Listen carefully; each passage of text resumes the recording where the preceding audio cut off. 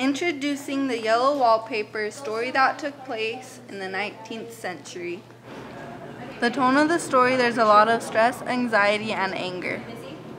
In the summer, a girl lives in a house with yellow wallpaper, and she thinks that the wallpaper is turning her crazy.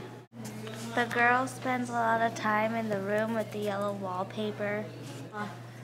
The girl has a baby, but her husband thinks she's crazy, so she lets the nanny take care of it for a while.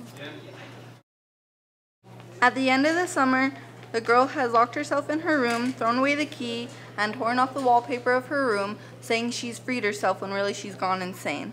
The end.